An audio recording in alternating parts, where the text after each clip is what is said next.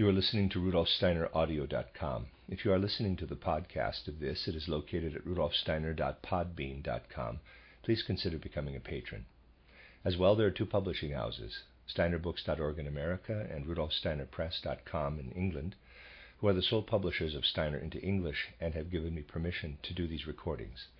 Please consider patronizing them as well.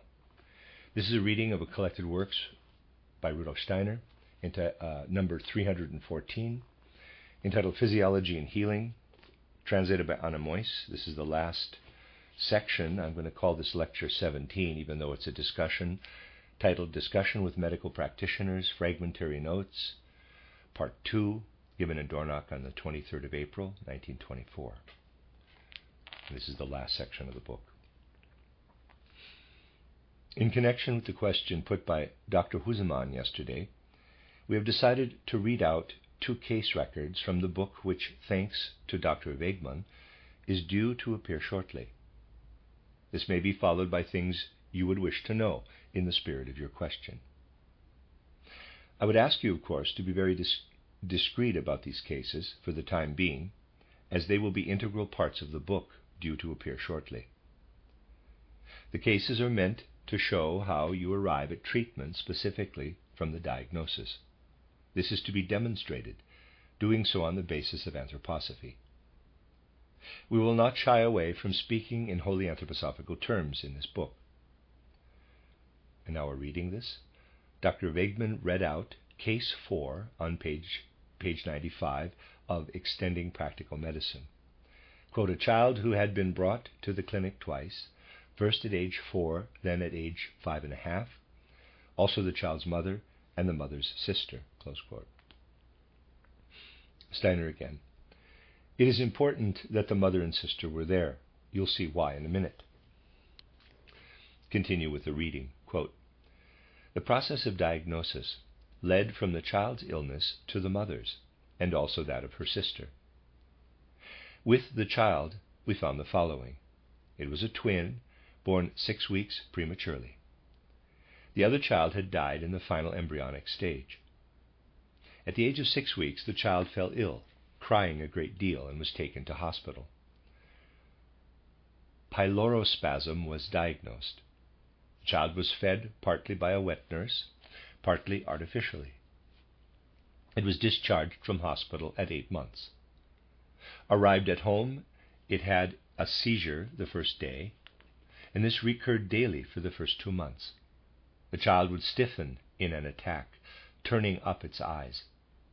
Attacks were preceded by timidity and crying. The child also had a squint in the right eye and would vomit before an attack. At age 2.5, another attack occurred, lasting 5 hours.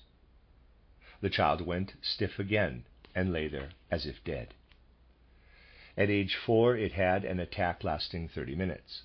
This was the first attack reported to be accompanied by pyrexia. The parents noted that the convulsions that happened after the child came back from hospital were followed by paralysis of the right arm and leg. The child made its first attempts at walking at age 2.5. It was only able to step out with the left leg, dragging the right leg after it.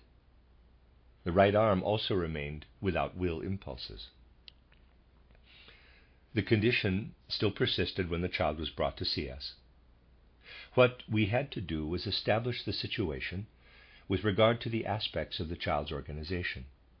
This was done independent of the syndrome. We found the ether body to be greatly atrophied, in some parts only accepting a very low level of astral body influence. Close quote. Steiner again. Those essentially were the findings. The ether body was atrophied in many different locations and did not accept the influence of the astral body in those places. You got such lacunae in the ether body, see plate 9. The astral body did not enter the sites where the ether body was atrophied. This was the case in a number of sites in the organism.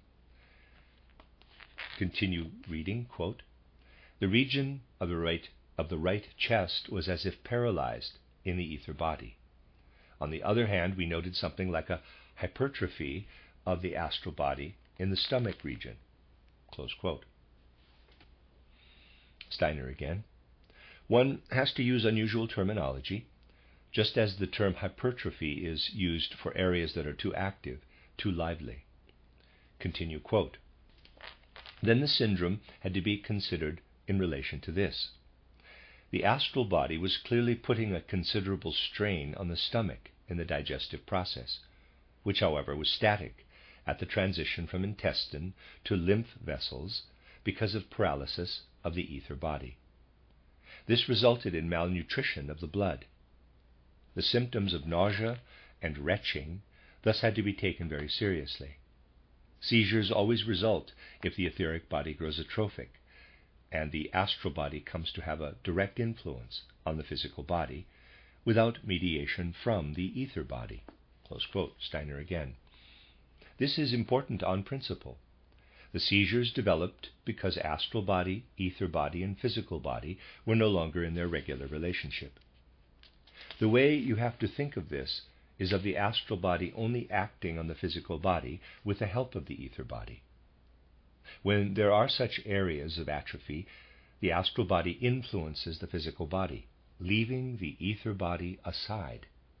Spasms will occur wherever this is the case.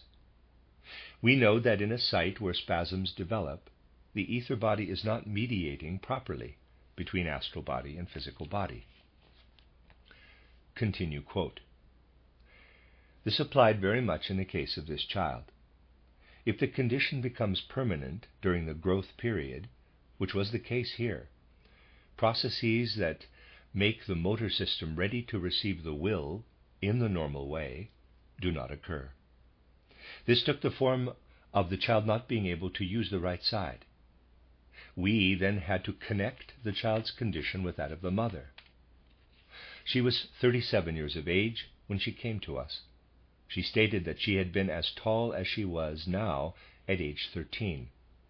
Her teeth were bad at an early age. Close quote. Steiner again. Please take special note of this. She did not grow any further from her 13th year until now, meaning that growth was complete by the time she reached sexual maturity. Continue quote. Her teeth were bad at an early age. She had rheumatic fever as a child and maintained that she had had rickets. Menarche was relatively early. The patient said she had had a kidney disease at age 16 and also referred to some kind of seizures she had had. At age 15, she had chronic constipation because of spasms in the anal sphincter, which had to be stretched. She still had spasms with every stool. Diagnosis of her condition, based on direct observation, with no conclusions drawn from her syndrome, showed remarkable similarity with that of the child, only everything was much milder in form. It had to be considered that the human ether body develops especially between the changing of the teeth and puberty. In the patient, this was evident from the fact that the available forces of the ether body, which were not very strong, made growth possible only until she reached puberty. This is the point where the special development of the astral body began, which, being hypertrophic, overwhelmed the ether body and intervened too strongly in the physical organization. Close quote. Steiner again. Both were of the same type. Mother and child showed excessive intervention of the astral body in the physical body. Continue quote. This came to expression in cessation of growth at age 13. The patient was anything but dwarf size, however, and in fact very tall, which was due to the fact that the ether body's growth forces, uninhibited by the astral body, caused a tremendous increase in the volume of her physical body. These forces were not yet able at the time to intervene in the functions of the physical body in a regular way. This was evident in the development of rheumatic fever and later on of seizures. Close quote. Steiner again. The rheumatic fever as such was also connected with the fact that the astral body intervenes directly in the physical body at the joints. This also leads to inflammatory changes, where such are possible. So one has either seizures or inflammatory conditions. Continue quote. Because of weakness of the ether body, the action of the astral body on the physical body was particularly powerful. This was a destructive effect. In a normally developing life, it is balanced out by constructive forces during sleep, when the astral body has separated from the physical and ether body. If the ether body is too weak, as in the case of our patient, excessive destruction occurs. And in her case, this could be seen from the fact that she needed her first filling in her teeth in her 12th year. Close quote. Steiner again. There is too much destruction due to excessive intervention from the astral body. Physical body and ether body build up. Astral body and eye organization deteriorate. If there is excessive destructive activity, this is evident in a phenomenon such as having to have fillings at age 12. Her teeth got worse with every pregnancy. Continue quote. If the ether body has extra demands made on it, as in pregnancy, this will always cause dental deterioration. The weakness of the ether body, as far as its connection with the astral body was concerned, was also particularly evident in the frequency of dreams, and in the fact that the patient slept soundly, despite all the irregularities. Close quote. Steiner again. If the relationship between astral body, ether body, and physical body is completely regular, there will be no excess of dreams. The moment the astral body is able to be overweening because the ether body has weakened, dreams will be frequent and lively. Also, the astral body being strong can easily go out, and sleep nevertheless remains sound. Continue quote. The weakness of the ether body was also apparent from the fact that foreign processes not controlled by the ether body occurred in the physical body, presenting as proteins, occasional hyaline casts, and salts in her urine. Close quote. Steiner again. These products of degradation develop due to astral body hypertrophy. One must always look for them when it is a case of astral body hypertrophy. Continue quote. It is interesting to note the way these pathological processes relate to those of the mother's sister. The diagnosis concerning the composition of the aspects of the human being is almost entirely the same. Weak ether body activity, therefore dominance of the astral body. Only in her case, the astral body itself is weaker than her sister's. Menarche was therefore early too, but instead of inflammation, she merely had pain due to irritation of the organs, that is, the joints. Close quote.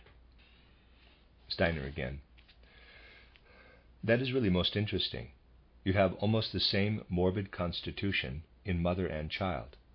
The sister, parallel to this, only gets as far as milder symptoms. Everything is to a lesser degree with her, in miniature we might say, in hints. Continue quote. The ether body has to be especially active in the joints if vitality is to go normally. If ether body activity is weak, the activity of the physical body becomes dominant, which showed in swellings and chronic arthritis in this case. The weakness of the astral body, which is not acting sufficiently on subjective feelings, is evident from a preference for sweet foods, which increase sensation for the astral body. Close quote. Steiner again. That is most interesting. If you want to cope with these things, you do actually have to ask what the individual concerned likes to eat, sweet or bitter things, preference for sensory impressions of one kind or another. Some have a peculiar weakness when it comes to smells. It all shows that the astral body must get involved in some way. This preference, shown by the astral body, indicates that it is not involved. It gets involved as soon as it is given sweets. Continue quote. If in addition daily life had worn out a weak astral body, has worn out a weak astral body, the pain will be more significant if the weakness persists. The patient complained pain getting worse in the evenings. The connection between the disease states of the three patients pointed to the generation ascendant to the two sisters, and especially the child's grandmother. The cause must lie with her. The upset balance between astral and ether body in all three patients can only have arisen from an equal imbalance in the child's grandmother. This irregularity must go back to the grandmother's astral and ether body not achieving adequate nutrition of the fetal membranes which feed the embryo, especially the allantois. Close quote, Steiner again. This case is particularly interesting because one discovers that the cause truly lies in inadequate development of the grandmother's allantois. The whole condition of the astral body, which of course presents vehemently in one of them, the mother, and less in the other, takes us back to the grandmother. It is not bound up with one part, but goes constitutionally through the whole astral body, and can only go back to that peculiar development, to the allantois, to the embryonic period. This is an occult finding that must be taken in. But once one has found it, the individual phenomena are perfectly in line for verification. You must definitely get in the habit of verifying causes from causes. The composition of symptoms really only gives one an unclear picture. Continue quote. The inadequate development of the allantois has to be looked for in all three patients. The physical allantois is metamorphosed, becoming non-physical, into the capability of the astral body's forces. Close quote. Readers aside, I'm pronouncing the word allantois as allantois. End of readers aside. Steiner continues. This comes in as well. We were only able to suggest it as a principle in the physical allantois, which also can only be embryonic. All the organs which are abandoned in the embryo exist as the higher aspects of the human being once born. Physical as an accessory organ, it is spiritual in the adult state, so that we only have to see the physical correlate of the embryonic period in the allantois. Continue quote. A degenerated allantois results in reduced capability of the astral body, which shows itself especially in all motor organs. All this held true for all three patients. It is indeed possible to perceive the quality of the allantois by considering that of the astral body. Close quote, Steiner again. The point is that we have to know the amnion is the physical correlate of the adult person's ether body, the allantois that of the astral body, the chorion of the eye organization.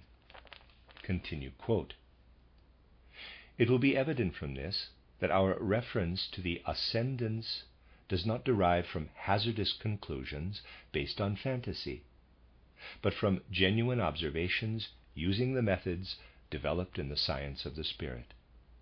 To anyone who feels irritated by this truth, we would say that the above has nothing to do with a love for going against accepted views, but a desire not to withhold insights, which after all have been gained from anyone.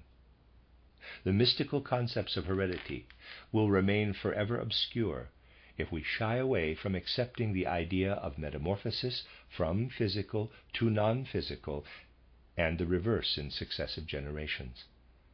As regards treatment, an insight like the above must inevitably give us an idea as to where the healing process should be initiated.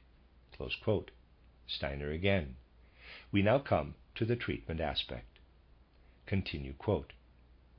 If we had not been pointed in the direction of the hereditary aspect, but had merely noted the irregularity in the relationship between ether body and astral body, we would have used medicines that act on these two aspects of the human being. In the present case, this would have proved ineffective, however, for the damage going through generations lies too deep to be balanced out in these aspects of the human organizations themselves. Close quote, Steiner again. It is particularly important that we consider this case. We have a situation which relates to the question asked yesterday. If the findings were merely that astral body and ether body are not in close accord, and therefore one must take this or that medicine, we would be unlikely to get any kind of result. If we strictly go on to the cause, treatment too will be more definite. The focus of attention moved from direct observation, and we considered the sequence of generations, and this pointed the way to strict exactitude. Continue quote. In a case like this, we have to influence the I organization, bringing everything into play that has to do with harmonizing and strengthening the ether and astral body. We achieve this by addressing the I organization in enhanced sensory stimuli, as it were. Parenthesis, sensory stimuli act on the I organization. Close parenthesis. We attempted to do so in the following way for the child. A 5% pyrites ointment dressing was applied to the right hand, and at the same time golden agaric ointment, parenthesis, Amanita caesarea, close parenthesis, was massaged into the left half of the head. Close quote, Steiner again. So here you have the treatment. We have a direct action on the hand with pyrites, FES. This puts us in a position where it stimulates the I organization to make the astral body more lively, and at the same time influence the ether body, and so bring about harmonization. We must endeavor to bring ether body and astral body more closely together. The cure depends on this. It means we must use agents that go beyond the immediate, for it was a matter of generations. Continue quote. Externally applied, pyrites and iron sulfide stimulates the I organization to make the astral body more lively and increase its affinity to the ether body. The action of golden agaric substance with organized nitrogen, a special constituent, is to let an action going via the I organization evolve from the head, which makes the ether body more lively and increases its affinity to the astral body. The healing process was supported by eurythmotherapy, which makes the I organization as such lively and active. This results in externally applied principles being taken to the depths of the organization. The healing process thus initiated was further enhanced by measures designed to make astral and ether body particularly sensitive to the influence of the I organization. Using a rhythmic diurnal sequence, baths were given with a decoction of solidago, back rubs with a decoction of stellaria media, and both a tea made of willow bark acts specifically on the astral body's receptivity, and stannum 0.001 specifically makes the ether body receptive by mouth. We also gave poppy juice in weak doses to induce the individual's damaged inherent organization to make room for the medicinal actions. The mother had more of the last of the above treatments, since she was one generation earlier, so that hereditary forces were less involved. The same applied to the mother's sister. We were able to note that whilst still in the clinic, the child was more biddable, and the general psychological condition had improved. It was more obedient, for instance, and movements that had been very clumsy were done in a more skillful way. Later, the aunt reported that the child had gone through a big change. It had grown quieter, the excess of involuntary movements was reduced, it has gained sufficient skills to be able to play on its own, and with reference to the psychology, the former obstinacy had disappeared. Close quote. Steiner again. Now, perhaps you'd like to say something. This is the way of taking diagnosis forward to treatment. It then comes about that we get the higher aspects of the human being, the higher levels of human existence, to help us. We have the syndrome as our starting point. In this case, it is that the sick organism was subject to a process that took a particular course. We have to follow it back to its beginning.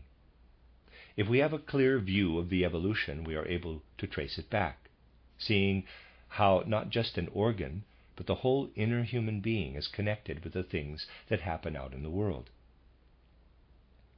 Let us say you want to learn how some kind of lesion, perhaps in the gallbladder, may be treated. For this you must study it in its opposite process out there, at least getting this opposite process to aid you. If you perceive one process to be going one way, let us say, you perceive the other to be coming the other way, which gives you the complete cycle. Would someone still have a question, perhaps? And there's a question. One can sometimes get to the diagnosis in adults, sometimes in people who are alive in their souls. I have tried this also with children, but gained the impression that I went too far there with this method of diagnosis. Steiner again. That you did not achieve what you intended by entering into the psyche? This is something that may be true and may also be incorrect. It entirely depends on how far one is able to worm the things one wants to know out of the child, also on whether the child is chatty or not, and on the memory function, also on whether one is getting the right things from the soul.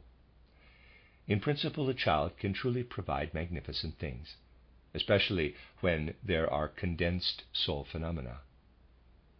When you take account of child nature, and the child speaks of things seen in terms of condensed soul phenomena, you can look deeply into irregularities.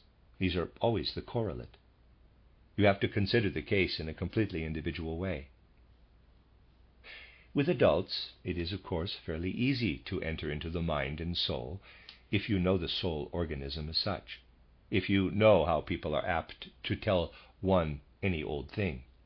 You then move on. The things they tell are mostly untrue. It starts with the patient not saying how it is. You then have to pick it up at some point. You get to something which is the most true. Having grasped this, you can move on. You have to make out if the one goes with the other. A creature with an eagle's beak cannot at the same time have an ostrich's feet. In the soul, too, things go together, or not. You have to guide the patient toward this. Until you pick it up at some point, you believe everything. That is, you don't believe anything, but you make it clear to him that you believe everything he says. Once you have picked it up at a point where it has to be true, you make very clear to him what cannot be. This creates a kind of soul organism for you, which strongly points to the bodily organism. And so it is indeed useful to base yourself on a diagnostic process at the level of mind and soul. There's a comment. A member of the audience said something. Rudolf Steiner again. The direction in which you pointed yesterday is like this. I make a diagnosis, have the diagnosis before me. I know that when I have this, such and such medicines are available to me. I am able to choose among them. You wanted to know how one can actually make a choice. The answer can only be that one says, if I am able to choose between a number of medicines, I have to assume that my diagnosis is not yet complete. I must go further in making the diagnosis until I arrive at one definite medicine. In principle, there is no arbitrary choice. This was really a fortunate case, and it amazed me. Going from the condition of the child to the grandmother's allantois is something which does not generally come up in making a diagnosis. It did greatly amaze me that this was the motif. On the other hand, the results show that one must aim to penetrate to the very last cause. Dr. Weigmann then read out case 5 in the book, quote, a woman aged 26 came to the clinic suffering from serious consequences of an attack of influenza in 1918 in conjunction with pulmonary catarrh that had followed a pleurisy she had had in 1917. The patient had never been really well since she had the influenza. In 1920, she was greatly emaciated, weak, with a slight temperature and night sweats. Soon after the attack of influenza, she developed low back pain, which got worse until late in 1920. Then the pain was extremely severe, and a curvature was noted in the sacral region. Her right index finger became swollen. Bed rest was stated to improve the back pain. When the patient came to us, she had a gravitation abscess in the right thigh, bloated abdomen with slight ascites.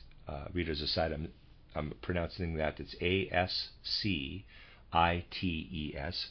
Forgive me, I'm pronouncing that ascites. End of readers aside. And catarrhal sounds over the apices of both the left and the right lung.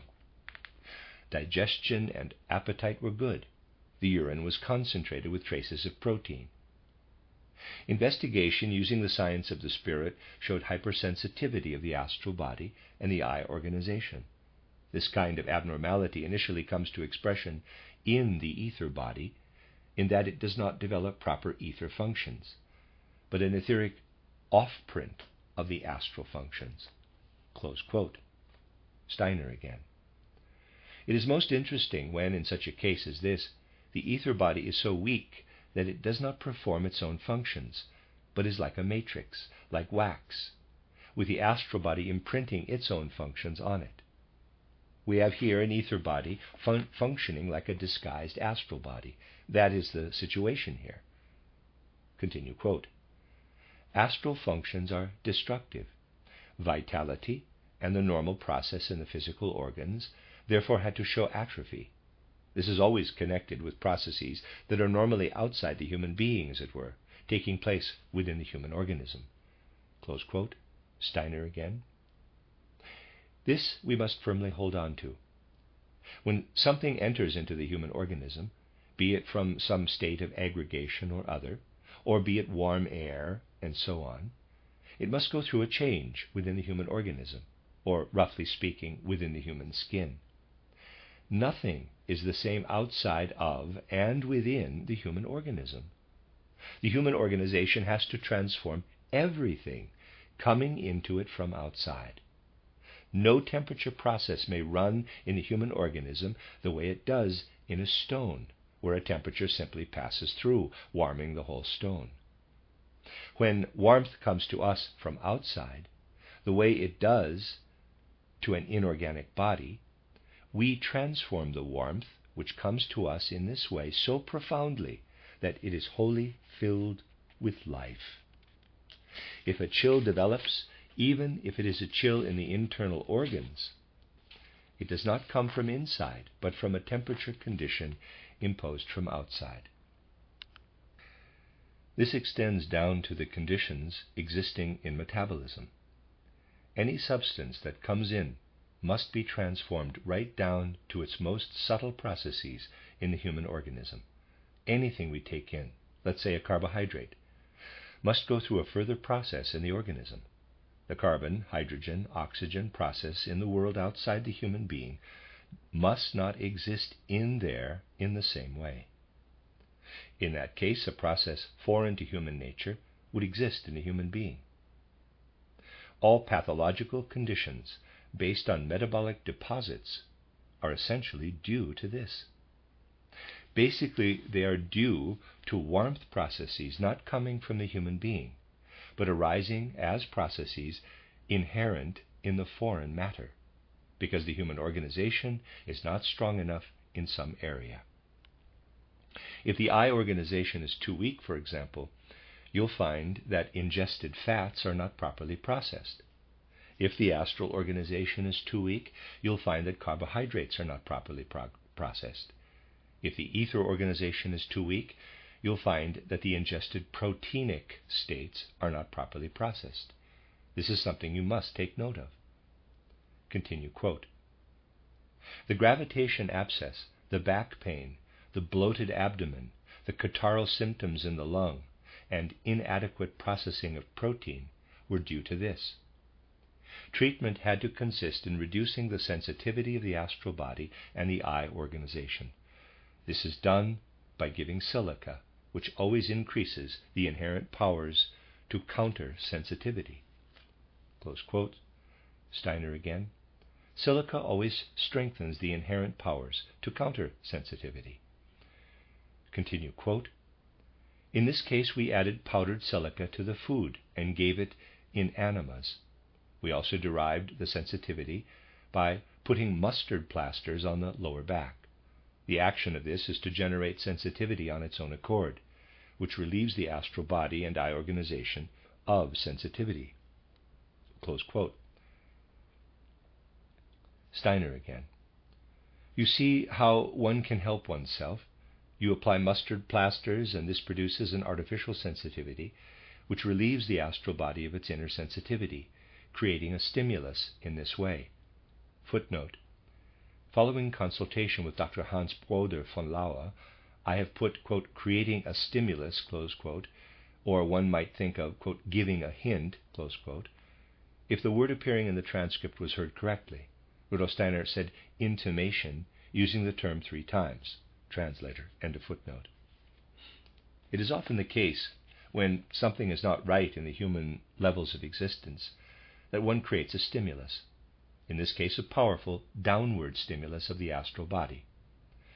If this grows sufficiently powerful, the sensitivity will have gone. The sensitivity of the astral body decreases in a downward direction. Sensitivity is increased when it moves upward. Continue quote.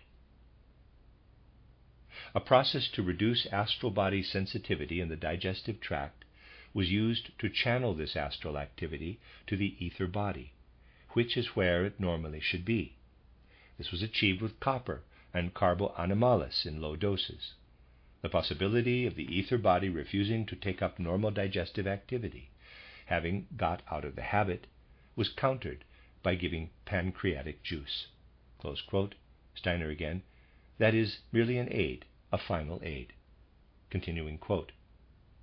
The gravitation abscess was aspirated a number of times, removing large quantities of pus. The abscess was reduced and the abdominal swelling decreased, with pus formation decreasing steadily and finally ceasing. When pus was still being discharged, a further elevation of temperature took us by surprise one day. It did not seem inexplicable, the constitution of the astral body being, as described, even minor upsets could cause such a fever. Distinction must be made, however, between the explicable nature of such a fever and the severe damage it can cause. Under the given conditions, such a fever actually mediates profound intervention of destructive processes in the organism. Care must be taken immediately to strengthen the ether body so that it will inhibit the damaging effect of the astral body. We used silver injections in high potency, and this resulted in the temperature being reduced. The patient had gained 10 kilograms in weight when she left the clinic and was much stronger. We are perfectly aware that in this case, follow-up treatment will be needed to reinforce the cure. Close quote. Steiner again. The case is meant to show how one can really find a way of making practical use in treatment of aspects otherwise considered in a more theoretical way concerning astral body and ether body. We may now come up against the question always put by well-meaning people. Should we use the terms we have been using here, making them the naked truth and reality, or should we paraphrase? Well-meaning people have said that we should not say ether body, but functional processes or something like that. In that case, we cannot get as far as the astral body. Now, the situation is that we do not get to the essence of most diseases unless we go up as far as the astral body. The damage caused by the eye organization, that is, the serious damage due to metabolic deposits, here the situation is that it is evidently there, this damage. The destructive damage due to the astral body is more insidious, and it is simply the case that we must speak of the astral body. Well, the case will be that we can simply say, yes, many people will say this, that one should not talk straight away about astral body and ether body. But if you do not talk about them, there will simply be no reason for anyone to think that this is something new. People think that one thing or another has just been changed a little. The approach is the same as everywhere else. At best, it is just a tiny step forward. But that is not the case. And this must be made radically clear to people. If we show that these are not abstract things, but point out the nature of the individual case in these many wholly concrete individual cases, and then show how diagnosis leads to treatment and how healing comes as soon as the treatment is applied, the point is that this must be understood. Otherwise, we would have to despair altogether when it comes to human ability to understand. I am fully convinced that this is the only way for us. Say things boldly, with courage. There's a comment. A question is asked as to how the scientific picture appears if a close study is made of carcinoma. Steiner again. With cancer, it is altogether a matter of a sense organ being called into existence at a point in the organization where there is no reason for this. Take the most radical sensory organization, as I'd call it. Take the eye, EYE. What makes the eye develop? You know that it is really half created from outside. It is integrated into the organism. The organism, on its part, leaves room for the eye socket, to put it crudely. The eye is then placed in this, see plate 9. This indicates that processes from outside the human being are mainly involved in creating the eye. The eye is merely embraced by the human being. With a sense organ as striking as the eye, we are able to say, a foreign body is integrated into the human organism. This is putting it in radical terms, in a truly unfamiliar way. Something like the lens or vitreous body, or the material composition in lens and vitreous body, could never arise from the human organism.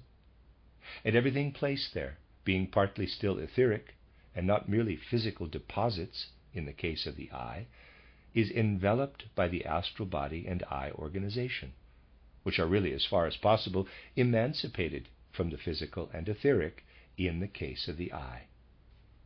The relationship between capital I, astral body, ether body, and physical body is very different in the eye, EYE, than it is, say, in a piece of muscle.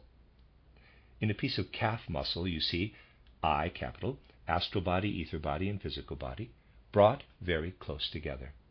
If I were to put this in the style of a chemical formula, it is that in the I, EYE, plate 9, I, capital, and astral body, parenthesis, capital I and A in the drawing, close parenthesis, are closely bound up with each other, and the other two are also intensely bound up with one another. The affinity between ether body and astral body is a loose one. This situation pertains only to the eye, EYE. It is not the same for other sense organs, such as the ear, for example. There it cannot be said to be like this. There the affinity between eye organization and astral body, and also between physical body and ether body, is a loose one. It is slightly different for each of the senses. If the tendency to develop a sensory organization arises somewhere in the human organism, where there should not be any sensory organization, the tendency may develop in every part of the human organism. Something due to happen elsewhere may come up as a tendency in any other place. We can see how physical body and ether body on the one hand and astral body and capital I on the other fall apart. Take a concrete case. If there is a strong physical impact on, let us say, the mammary gland, the impact continues on inside, showing the evolution of an effect within the skin, roughly speaking, which had its origin outside. A mechanical insult, therefore, continuing on inside. This will, in most cases, be the true origin of breast cancer. Otherwise, it could only be a protracted overheating or combustion process. It will always, speaking in external terms as I put it here, be an insult which brings it about. What happens in such a case is that the astral body comes up very strongly in the sight, where it is normally absorbed by the ether body. When the astral body comes up suddenly in the sight, it appears in gleaming form. It looks as if it was afire. If it shows itself like this, we have a tendency to develop sensory effects in the sight. A carcinoma develops. It is beyond question that we may at least start with the first 7 inoculations. The situation there gets particularly interesting if we see how one thing relates to another. Imagine you have someone who is no longer all that young. You need to remove the carcinoma. But the principle you have with a fairly well-developed carcinoma is a tendency to let processes from outside the human being take place really in the whole body, for the organism is a whole. The carcinoma changes in a quite peculiar way as it progresses. After a time, the local carcinoma becomes a valve for concentrating carcinomatous development.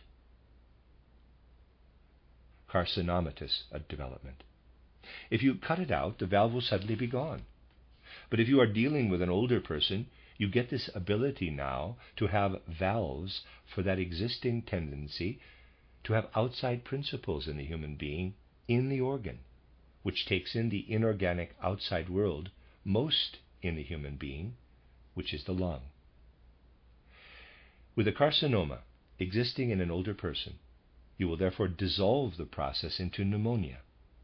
If the organism is sclerotic, the process concludes with pneumonia in old age. The reason is that an old organism takes in more of the outside world, doing so more easily than a younger organism does.